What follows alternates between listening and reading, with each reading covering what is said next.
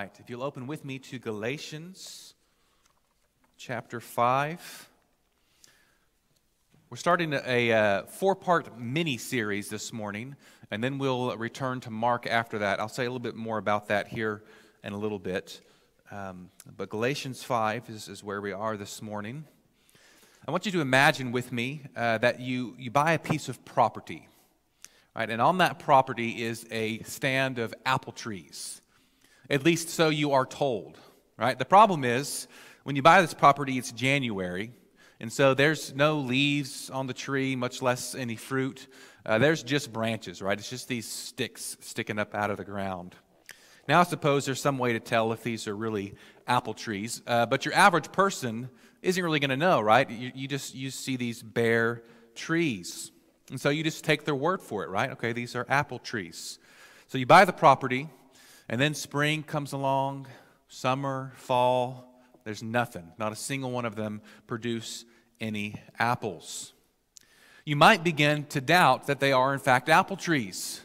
And that's especially the case if they start dropping walnuts or something, right? Then you know for sure, okay, these are not apple trees.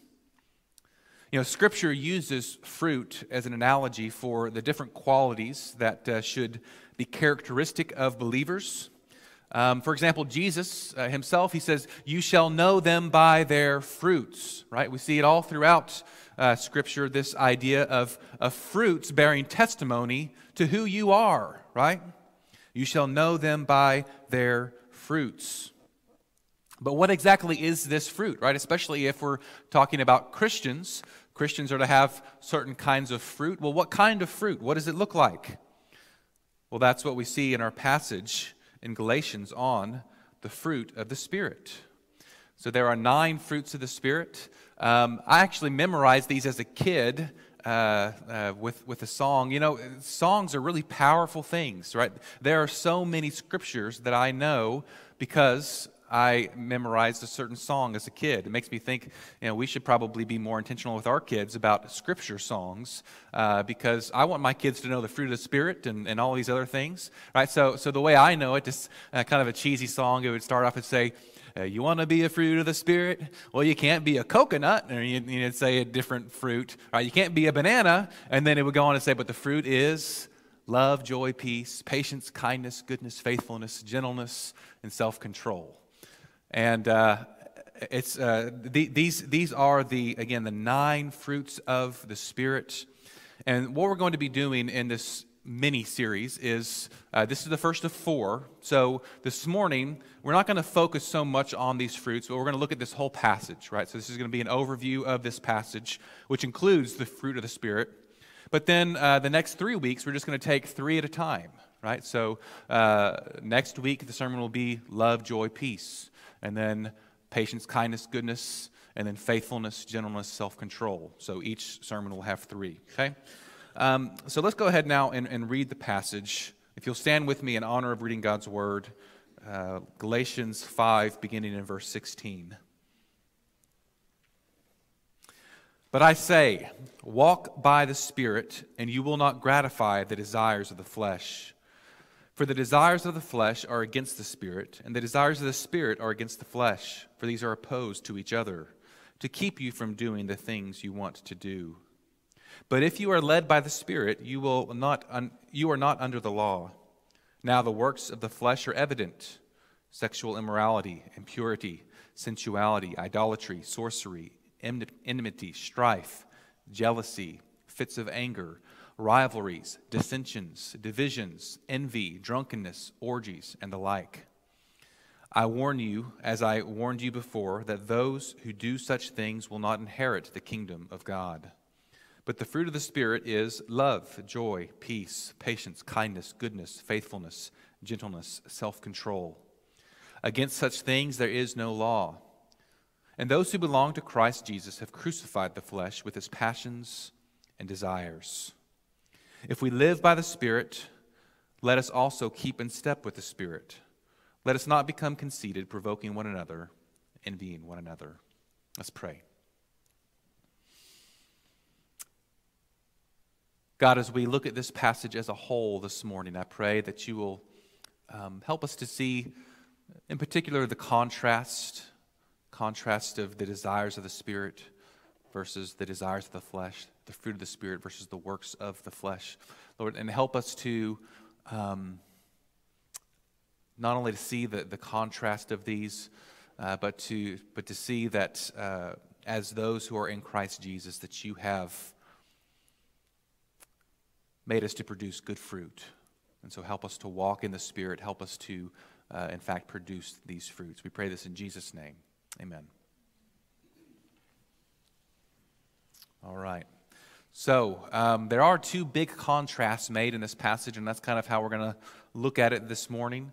The first is the desires of the flesh versus the desires of the Spirit. And then next, the works of the flesh versus the fruit of the Spirit. All right, so first, the desires of the flesh versus the desires of the Spirit. Now, it's important. We see the word flesh a number of times in this passage. It's important for us to understand that it's not referring literally to the body or literally to our skin, right? Or even to physical impulses, although it does include that. Rather, the reference to the flesh here, in a more figurative way, is it's referring to our sinful nature, right? The flesh, the sinful flesh. It's similar to the way the Bible uses the word world. All right, have you ever considered this? Like John 3:16, for example, it says, "For God so loved the world." Now here, it's being used in a more literal way, right? God so loved the world. He loves the world as the people in the world, right? God so loved the world, He gave His one and only Son. But we're also told, do not love the world or anything in it. Well, wait a second. Does it say God so loved the world, but we're told not to love the world? Well, it's using it in two different ways, right? And in fact, when we look in Scripture, we see perhaps most of the time the word world is used in the more figurative way, often with a negative connotation, right? The world, the flesh, and the devil, these are all our enemies. There's warnings against worldliness, right? And so whenever the Bible uses the word world, oftentimes it's using it in a kind of figurative way. And it does have a negative connotation. And that's the same thing with the word flesh, right? It's not talking literally about our skin or our bodies, but it's talking about our sinful nature. Okay? And so that's what we see here in this passage. Now, in a sense, we die to our sinful flesh at the moment of our conversion. In fact, it even says it in verse 24. It says, "Those who belong to Christ have crucified the flesh with its passions and desires." Or Romans 6:11, "We know that our old self was crucified with Him in order that the body of sin might be brought to nothing, so that we would no longer be enslaved to sin." Right? So in one sense, the flesh has been crucified with Christ. It is dead. And yet, Scripture is clear that there are vestiges of the old flesh, of the old self or the flesh, that remain and must be resisted. And we actually see it in this passage. In fact, we kind of see in this passage both of these truths, right? We see in verse 24 that it's been crucified, and yet we're told to resist it, as if it's still there, as if it's still something to beware of. It's as if our sinful flesh, although crucified with Christ, is like a zombie that rises up against us, right? It's something that must continually be fought. Or to give maybe another somewhat morbid illustration, not only is it like a zombie, but have you ever heard of, or maybe you've seen this even, like if you cut the head of a snake off? Like apparently up to like 90 minutes, right? There's been instances in which the head of a snake, after it's been severed, can still bite someone like after an hour and a half, right? And so maybe that helps a little bit to illustrate the fact that something can be dead, it can receive a mortal wound, and yet there is still something to be resisted, something to be contended with. And that's what we see in the Scripture. It's kind of like, with a lot of aspects of our salvation, we see on one hand there's like a once and for all type element to it, but then there's a continual element as well. Like when we come to faith in Jesus, we are justified, right? We are made right before God. We are forgiven of our sins right then and there.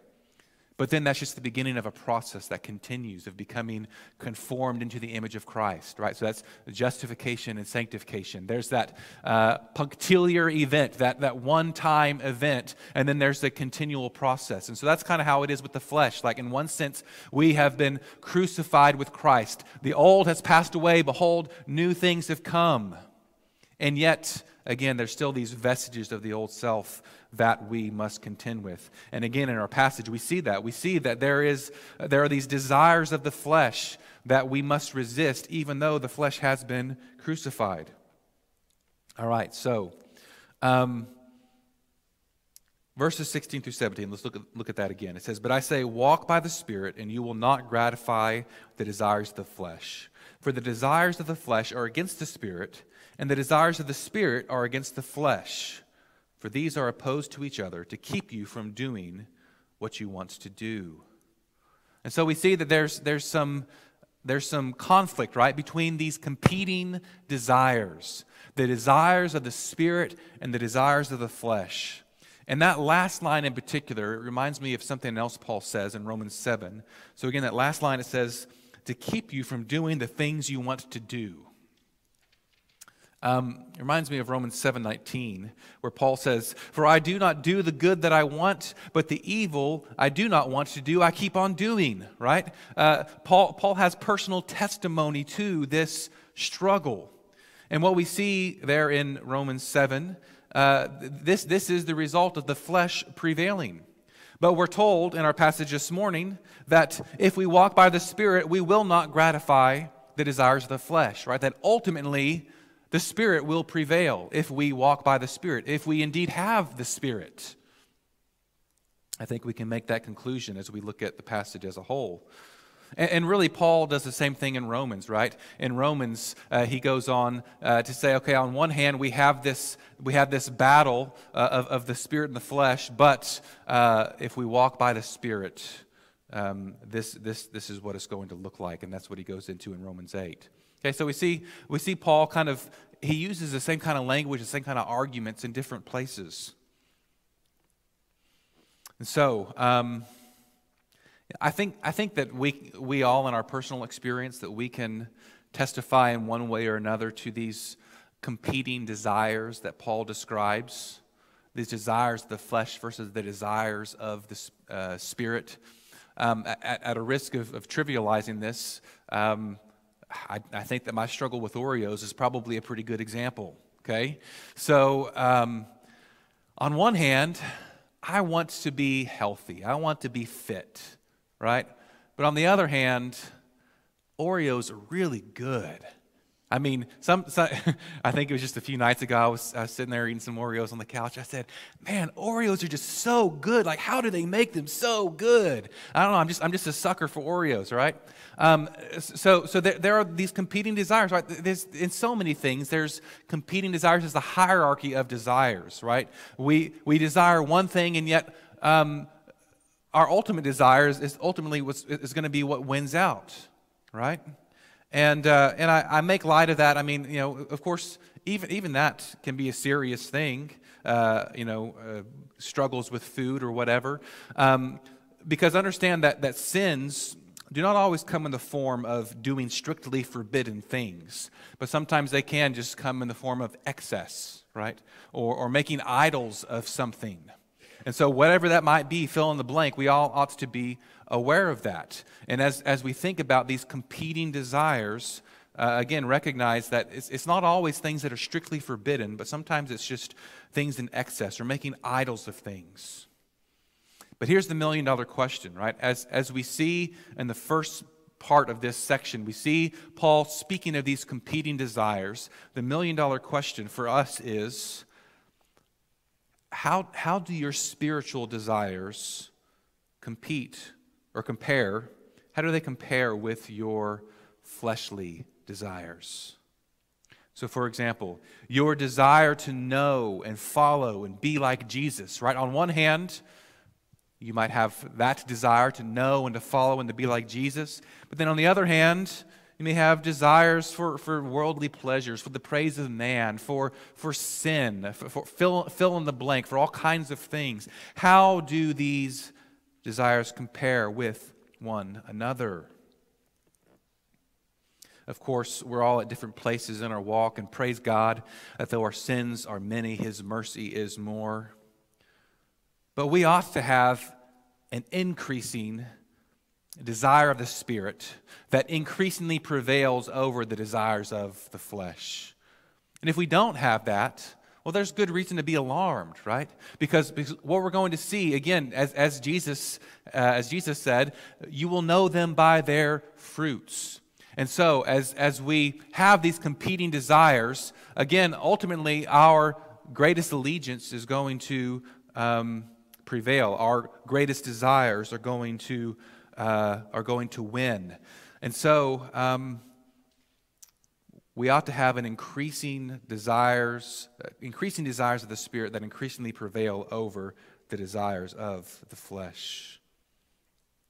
When we see in this passage these commands to walk by the Spirit, or in verse 18, to be led by the Spirit, we must understand this is not optional. It's not. Paul isn't saying, hey, if you want to be a super Christian, like here's what you ought to do. But he's saying that this is the evidence that you have the Spirit, right? That you have the Spirit, well, it's evidenced by walking by the Spirit, by being led by the Spirit, by having the fruit of the Spirit, right? This is the evidence, this is the fruit of being a Christian, of having the Spirit dwelling within you. All right, and so first we see, again, this competition between the desires of the flesh, which again we all have to struggle against. So we have these vestiges of the old self, but we have the desires of the flesh versus the desires of the Spirit. And we must walk by the Spirit and not gratify the desires of the flesh. And then next, we have the works of the flesh versus the fruit of the Spirit, which of course there's a similarity in these two comparisons, but he talks about them in these different ways for a reason. So verse 19.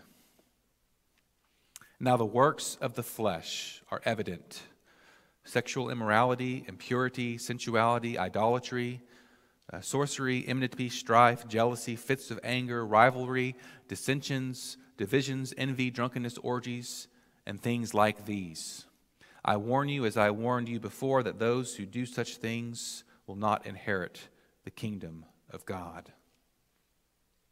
Now notice this whole list of things, right? These works of the flesh. Notice these are not only outward actions, but also attitudes of the heart, right? There's the mix in there, isn't there? Not only outward actions, but also attitudes of the heart. And this corresponds with what I said earlier concerning the desires of the flesh. Remember, the desires of the flesh, they're not merely physical impulses, although they include that, but it's more, right? Again, it includes attitudes of the heart. So we won't have time this morning for me to comment on all of these works of the flesh, but ultimately I think what we see here is that it's really just representative of all sin, because notice the phrase, after he gives this long list, he says, and things like these. Right? So he's just giving some examples. He's giving a representative sample here. The point is that while all sin is destructive, not all sin looks the same.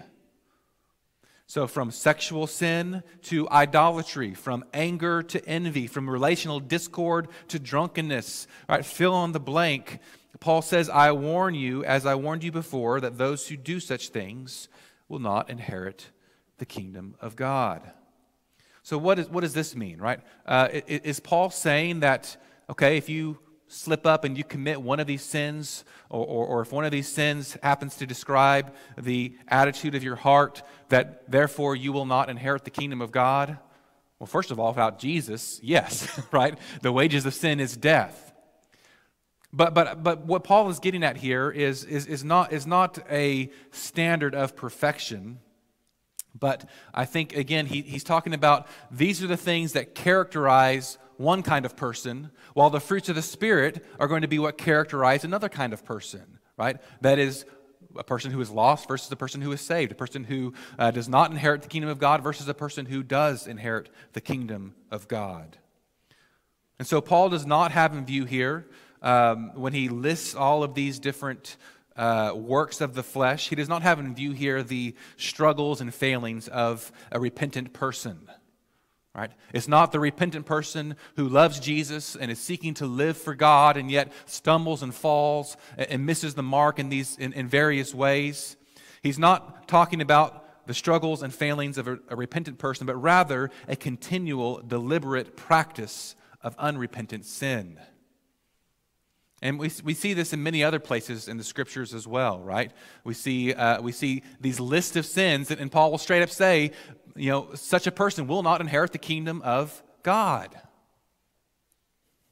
1 Corinthians is another place. Similarly at least those two places. And so,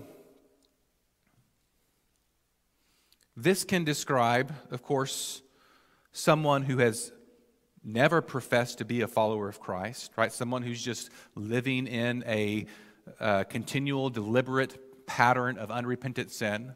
Right? They've never even professed to be a Christian. But it may also describe someone who has professed to be a Christian at some point.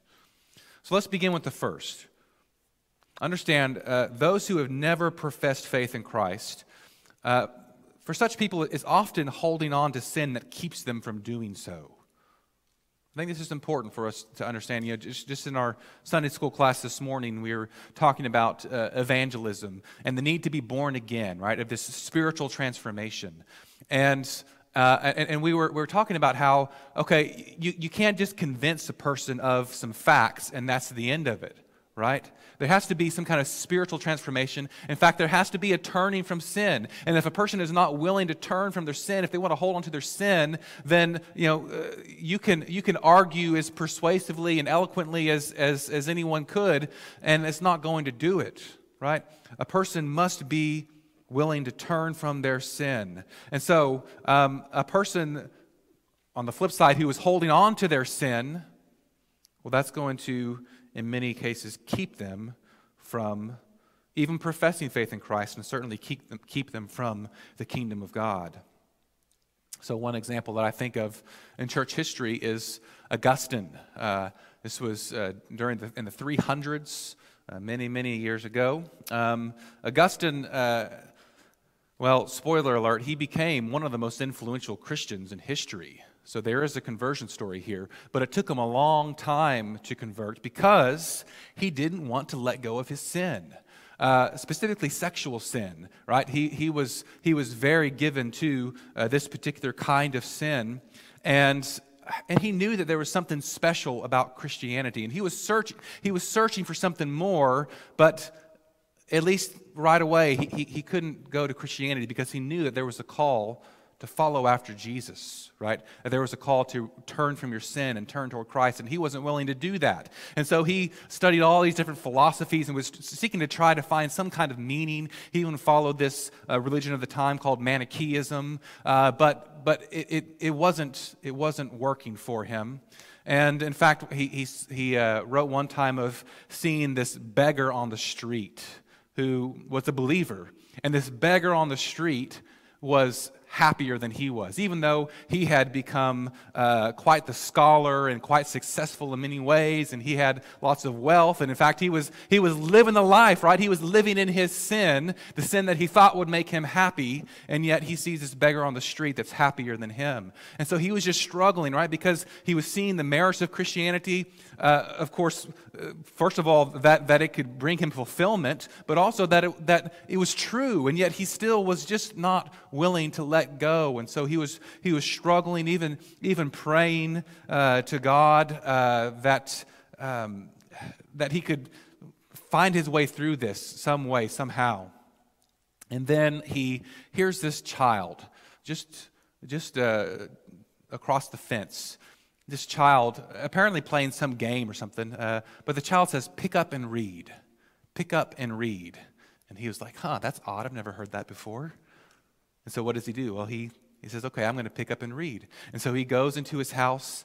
Back then, they didn't even have like all the scriptures bound together in one book typically. I think he had like some of Paul's epistles there on his coffee table or whatever kind of furniture they had back in those days. Again, this is the 300s. But he picks up his copy of Paul's epistles, and he opens up just randomly, which, I typically wouldn't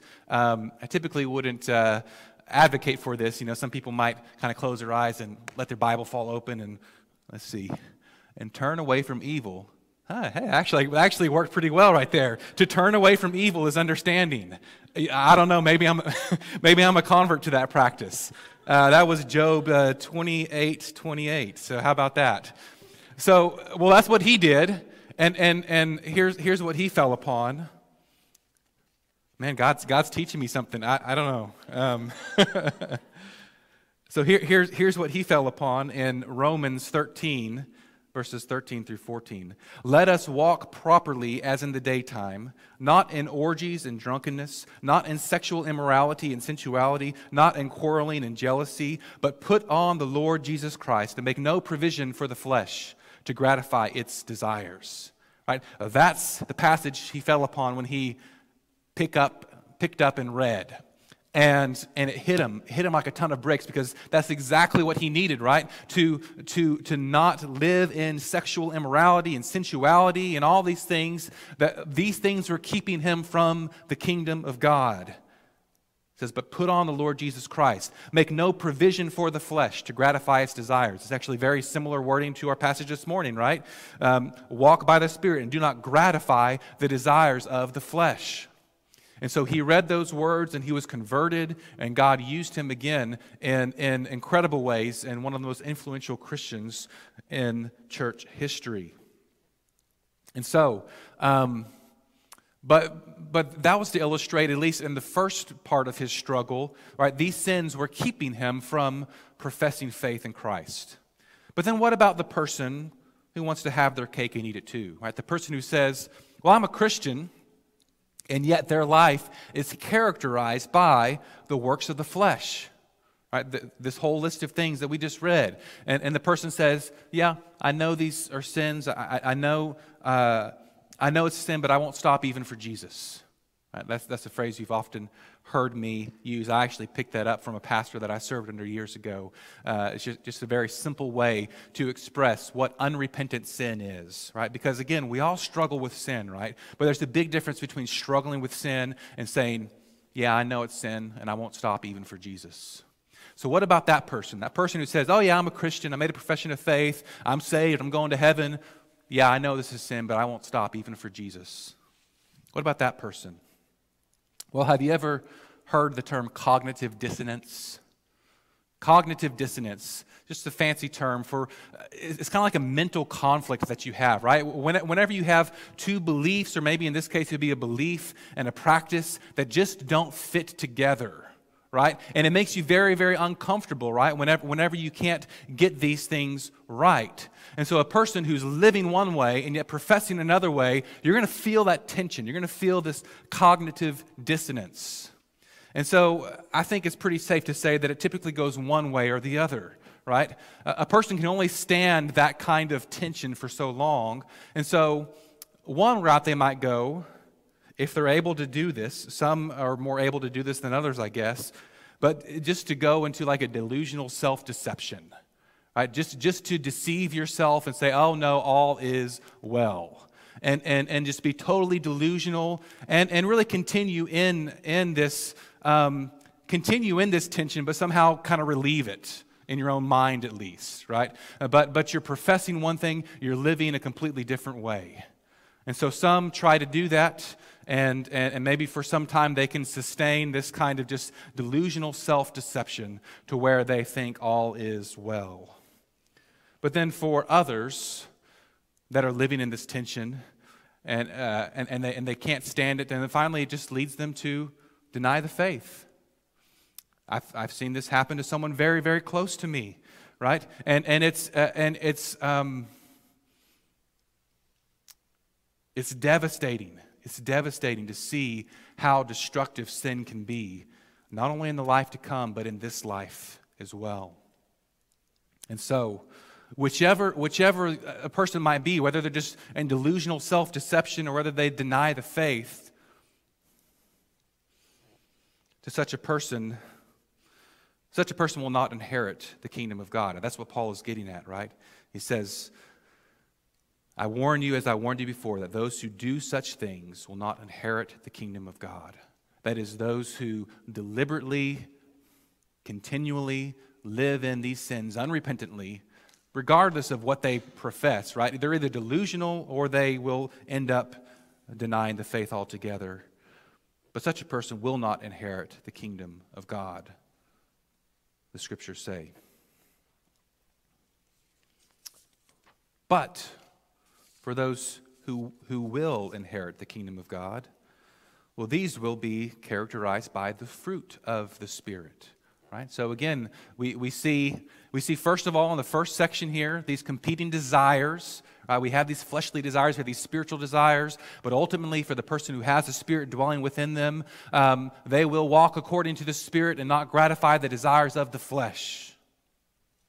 And then as we move on in the passage, we see kind of what is representative of those who are in the flesh and what is representative of those who are in the Spirit. And so we've considered the flesh, and now we look at the Spirit, the fruit of the Spirit. Now notice, it is not called the works of the Spirit, but it's called the fruit of the Spirit. That's really significant because it's called the works of the flesh, right? They could have said the fruit of the flesh and the fruit of the Spirit, or the works of the flesh and the works of the Spirit. I have some ideas as to maybe why the word works is used for works of the flesh. But let's just focus on the Spirit. Why, if he uses the word works for flesh, why doesn't it say the works of the Spirit? Well, consider the context of Galatians. Galatians is all about, it's combating the idea that we can be justified by works, by the works of the law. In fact, Paul says in Galatians, no one will be justified by works of the law. What we have in Galatia is that there are people who are saying, in order to be a Christian, in order to be saved, you have to be circumcised, as the Old Covenant requires. You have to follow these Old Covenant laws. You have to follow this certain code, right? It's not just Jesus that saves us, but we must follow these Old Testament laws. And Paul is coming against that very, very strongly. He's saying, no, it is through Christ alone, by grace alone, through faith alone in Jesus that we're saved, not by works of the law. Which some of that language I use there is also from Ephesians, right? So this is a thing that we see throughout the letters, but especially in Galatians, he's combating this idea that we can be justified by works of the law, which just also explains verse 18. Verse 18, it says, but if you are led by the Spirit, you are not under the law. Why does he say that? Well, because again, he's making the point that we are, to borrow some language from Romans, right? That we are not following the written code, but we are to walk according to the Spirit. And so, make no mistake, this passage is anything but legalistic. Right? Maybe as we were talking about all of these works of the law and how these works of the law can condemn a person, it might come across to say that, okay, sorry, the works of the flesh is what I meant to say. But it might come across as saying that, okay, this is somehow legalistic. But in fact, it's quite the opposite. Paul is laboring to show that he's not advocating for works righteousness. While it's true that unbelievers are going to have certain works that characterize them, and believers are going to have certain fruits that characterize them. The point is that for believers, it's not works, but it's fruit, right? Or to put it another way, it's not the roots of the Spirit; it's the fruit of the Spirit. What's the root? What's the root of our righteousness, right? Because in order to be saved, we must find some kind of righteousness in order to stand before God on the day of judgment. And so the question is, in what do we find our righteousness? Well, we see that the root of our righteousness is Christ. The root of our righteousness is Christ, to whom we are connected by faith, right? Through faith in Him and through what Jesus has done, through His perfect obedience to the law and His death for our sins. That's how we're saved, right? That is the root of our righteousness. But then there is also a fruit of our righteousness. Right? These are things that flow from a heart that has been transformed by the grace of God in Jesus Christ. And so again, it's hugely significant that Paul uses the word fruit here instead of the word works here. And that's consistent with the whole theme of Galatians that, hey, it's not works of the law that save us. Yes, it's true that if you are living according to the works of the flesh, then you're in big trouble, right? Because that's showing that you are not truly born again, that you do not have the Spirit of God dwelling within you. But if you have the Spirit of God dwelling within you, then that's what saves you. It's Jesus who saves you, not the works of the Spirit, but it's the fruit of the Spirit that flows from that. Okay? And so, the root of our righteousness is faith, which connects us to the very righteousness of Christ. But the fruit is love, joy, peace, patience, kindness, goodness, faithfulness, gentleness, self-control. Now, there is a sense in which we should actively pursue these things, right? We want to seek to be joyful, loving people, and so on. But we must do so totally dependent upon Christ, upon His Spirit living within us, right? Hence, fruit of the Spirit. Right? So the word fruit is significant, right? Because it shows it's not a work, but it's something that comes from from a root of faith in Christ. So the word fruit is significant, but the word spirit is also significant because it's saying that this is something that flows from the Spirit of God living within us, and that we're dependent upon the Spirit. And so we pursue these things, but we do so dependent upon the Spirit. So these next few weeks, we're going to be taking a closer look at all of these fruits, right? These fruits that should characterize our lives as believers. These fruits that give evidence that we have the Spirit of God living within us. These fruits that flow from walking in the Spirit. These fruits that will really show that we're being conformed into the image of Christ. In fact, we're going to ask a couple of questions of these fruits. And so as we look at each of these, we're going to ask first, how did Jesus exemplify these? And then next we're going to ask how these might look in our own lives. All right, so that's what we're going to do in the weeks to come. But even now, as we come to a close, I want to encourage you to take a moment to reflect on these. All right, so next week, we're going to look at love, joy, and peace.